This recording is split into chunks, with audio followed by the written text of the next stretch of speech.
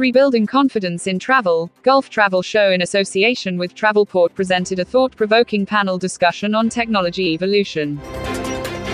Domestic travel is recovering the fastest. So we can see on the dotted line there is domestic travel. And two of the key countries that have contributed to this are Saudi Arabia and Russia. But I think what it tells us is that, the people's love for travel hasn't disappeared.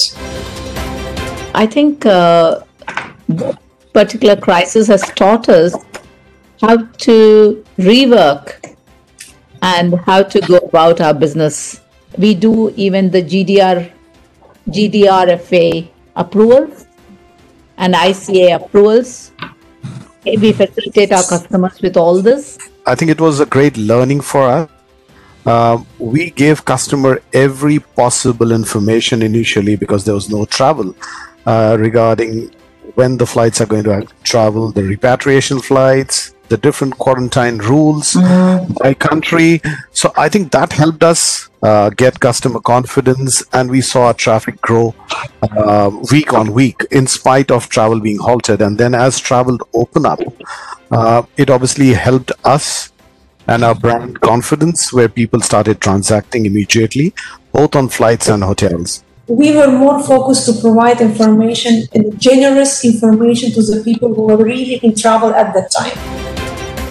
Those who have, for example, booked online have struggled with their refunds, etc. The agent serviced clients have been very comfortable because the agent will take care of everything from A to Z. It's just that they have to highlight that they're not traveling anymore and they need to be. We believe the future of travel will just be in the hands. When I say hands, it's going to be in your travel app.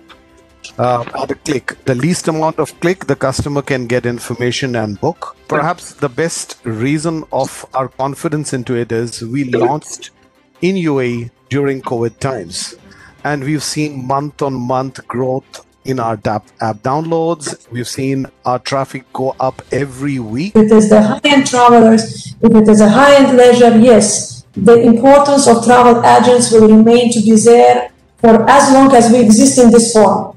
But if it is a mass traffic, if it is the individual decision, if it is the, let's see, the low-end traffic, the online will be always preferred, but because that's the nature of that requirements.